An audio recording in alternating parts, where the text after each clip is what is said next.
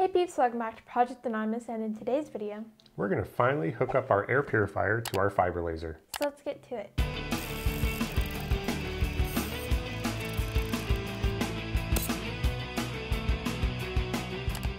So for today, we're going to be utilizing an air purifier from Monport, and we're going to be using it for two different lasers. Yeah, so we've already shown this air purifier in the past that we have currently connected to our CO2 laser from Monport. Today, since we've installed our shield around our fiber laser, we need to find a way to evacuate the smoke and stuff that comes off of our laser engravings. So we're going to utilize a vacuum hose to connect to our current air purifier, but there's some modifications that we're going to have to make. So the first thing we're going to have to do is create a custom elbow that we're going to end up actually designing and 3D printing, and we're going to get some vacuum hose to connect to that and kind of splice into our air purifier so that we can use it for both machines. So we picked up this shop vac tubing from our big box store, and we're going to use it to make an exhaust system for our fiber laser. But the problem is we have our fiber laser really close to the wall, and there's not a lot of room to make the bend necessary around that wall. So what we need to do is make a 3D printed elbow so that we can make that sharp turn in that limited amount of space. So this is the part we need to model in Fusion 360. So we're going to take some measurements of this, because you can see how this works is it will kind of catch the tubing here and lock it in place.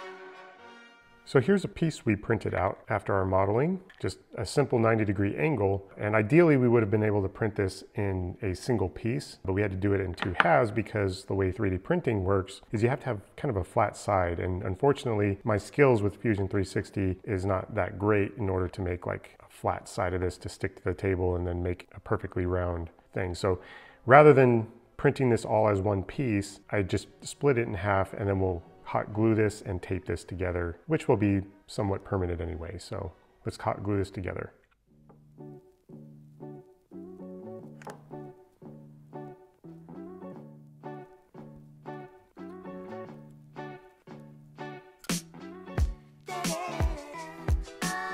So it's stuck pretty well together right now. I think we have a good airtight seal around it with that hot glue, but we're going to put some electrical tape around this just for extra assurance.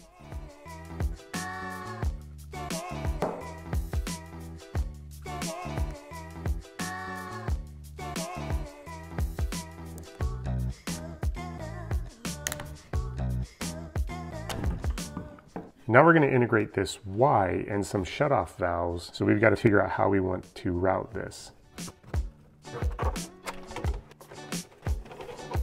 I'll be able to use this dryer ducting, which will make it a little bit easier. But I do need to cut some of this off so I can connect this to this, because this won't stand up in here, and I need to do kind of an angle.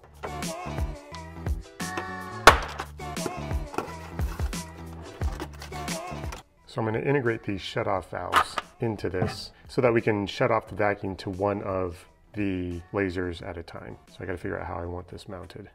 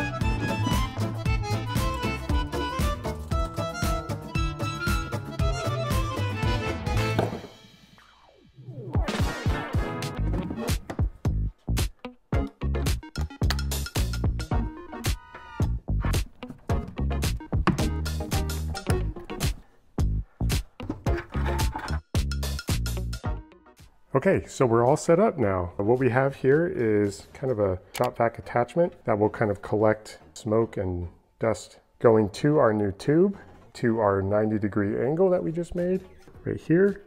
And then this tube flows down to the bottom right here, and it flows into our Y attachment. And right now the gate is open for that, and it exits down to our air purifier.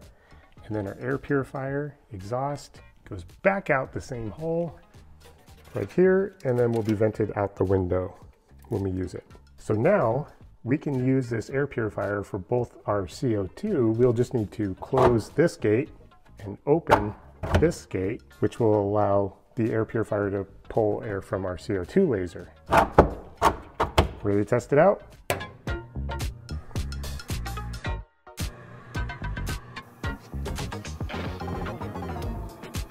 So we completed the project. We got our one air purifier to work with 2 lasers, but we do have a few lessons learned. Yep, so first I wish I was a little bit more technically proficient to be able to design something more organic in Fusion 360 to be able to print our elbow in one piece. But since I'm not, we adapted and just kind of printed it in halves and glued it together. I will say that we kind of have professional looking results. It does look nice. It does fit the space, which is kind of where we needed it to be. All in all, I'm going to say it's a success.